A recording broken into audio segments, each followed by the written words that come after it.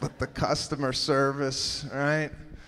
I run into it a lot, customer service, because I handle in my house all the hookups, internet, whatever we need, gas. I do all that. I got on the phone with the cable people, right? I don't know if you ever try hook up cable over the phone with these people. There's a pre-recorded message that says, we're gonna monitor the call for quality assurance, right? So as soon as I get a live operator, I tell them, just so you know, I'm recording the call on my end too, okay? You got me, I got you. Behave. Behave. So the next morning, I come down for breakfast. I got a guy in my yard already. Cable guy's in the yard already. My wife is like, what is he doing? I go, I don't know.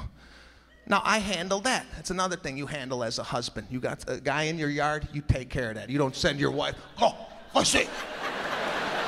Go out there.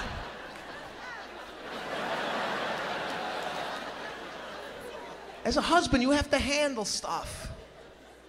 You make reservations to a restaurant. As the man, you check in. You go right up to, I got a 2 Maniscalco tonight. You got that? You don't send your wife. I see it all the time. Wives go up. Hi, we're here. 2 for Johnson. It's ready. Honey, you wanna? It's ready, honey. You wanna come up here?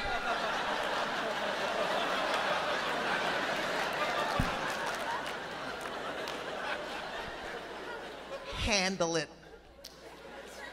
So I handle the cable guy. I come outside in the yard. I go, hey, what's going on? What are you doing? Oh, no, I can do it. I can do it. I can get it. The cable, I can get it. What? You don't come to the door, introduce yourself. How'd you get back here? I can do it. I gotta take a break. Break, you didn't do nothing. He's telling me he can't hook the cable up because the cable's in my neighbor's yard. I gotta ask my neighbor if it's okay for him to go get the cable. I go, Julio, you broke into my yard. Can't you just break into his? It's your cable, go get the damn thing. I can do it.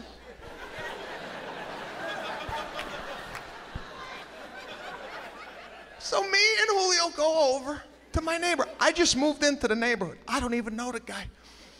I knock on the door, the guy came to the door, had a full medical mask on.